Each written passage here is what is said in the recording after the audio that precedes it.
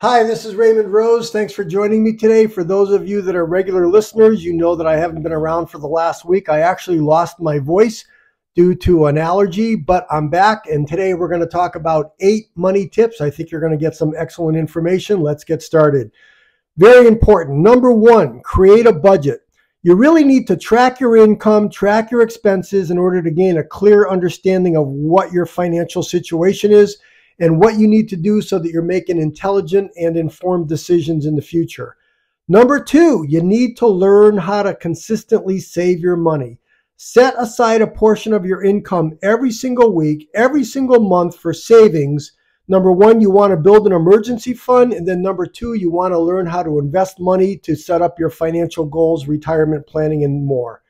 Number 3, minimize your debt. You've heard me talk about this in some of my previous podcasts regarding impulse buying, which so many people have fallen trapped to. You want to avoid unnecessary debt, watch your spending, and work towards paying off any of the high interest rate credit cards you have as soon as possible so that you can reduce any financial stresses that you have in your budget. Number 4, as I mentioned, you'll need to learn how to invest your money. You want to invest for your future.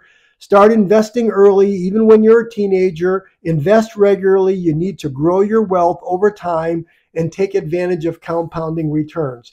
There's some wonderful books and videos online that you can get to learn how to invest. Actually, some local colleges offer non-credit college courses where you're literally learning step by step all the aspects of investing, understanding risk management, your insurance, estate planning, all those things. Number 5, live below your means. You need to practice fragility. You've listened to some of my podcasts where I talk about minimalizing your life, not spending money on depreciating assets. You need to be frugal. You need to reduce your spending. Know exactly how much money it costs you to live and making sure that you're taking some of that extra money, like I mentioned a moment ago, learning how to invest so that you have a very financially stable life. Very flexible, but very, very stable. Number 6, diversify your income. You need to learn about additional sources of income.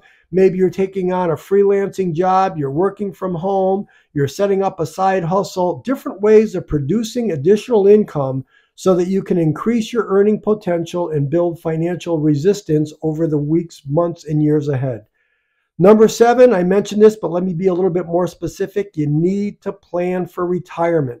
So many people put retirement planning on the back burner. They say it's too complicated. They say they don't have enough time in their lives to learn how it works. But you need to contribute to retirement accounts like your 401k or setting up an IRA every single year so that you can secure a comfortable retirement and take advantage of all the potential tax benefits that intelligent financial planning gives you. And then number 8, educate yourself. Educate. You need to be continuously learning about personal finance topics such as investing, budgeting, managing your credit, managing your risk, understanding how insurance works, estate planning, all those things. You have to put yourself in a position so that you're able to learn those areas and make informed financial decisions and really become very, very stable, become very financially literate.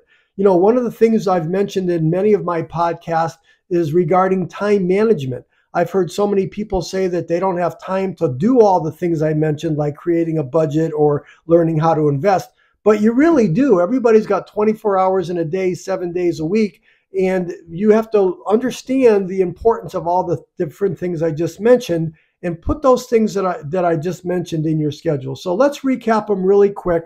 The 8 things: number 1, create a budget. Number 2, save your money consistently. Number 3, minimize your debt. Number 4, invest for the future. Number 5, live below your means. Number 6, diversify your income. Number 7, plan for retirement. And number 8, educate yourself. So that's it for today. I'm hoping you got some good information out of this. As a reminder, especially if you're a first-time listener, I make a podcast like this every single day based on 4 different areas of our lives. Number 1, we all want to have excellent health. Number 2, we want to have lots of free time. Number 3, we all really want to be smart about money. And number 4, we want good habits. Like I said, I make a podcast every day. It's just a few minutes long like this. It always has valuable information. I get to the point. I don't waste any of your time. So I'm hoping you enjoyed yourself today. If you've got any additional comments, please put them in the section below. I'd appreciate it if you would hit the black subscribe button so that you can listen to my future podcast. And if you got any good information from this, I'd appreciate it if you would pass it along, share it with your family and friends. So that's it for today. Thanks for tuning in. This is Raymond Rose. I'll talk to you tomorrow.